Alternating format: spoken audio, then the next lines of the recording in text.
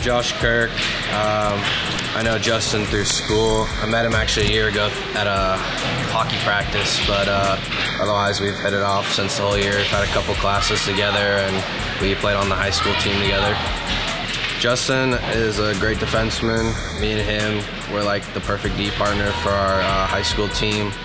He's really good with his mind. He makes smart passes, has a really hard shot, just made a lot of goals this year for us when we needed him. And he's just one guy we can count on a lot. He's a good teammate because he just knows how to make us all have a great time out there. I love the game more.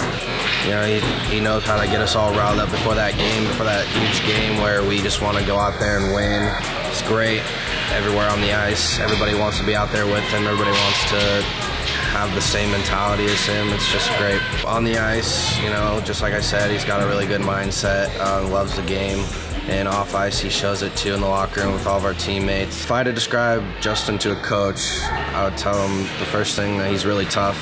His off ice workouts are just pretty strong. I've been involved in those. And he's got a really smart mind out there, knows how to play the puck really well. He's got a great shot. No one wants to stand in front of that for sure. I know that. And he's got some great moves out there actually to get by people. And you know, he's just an overall good guy.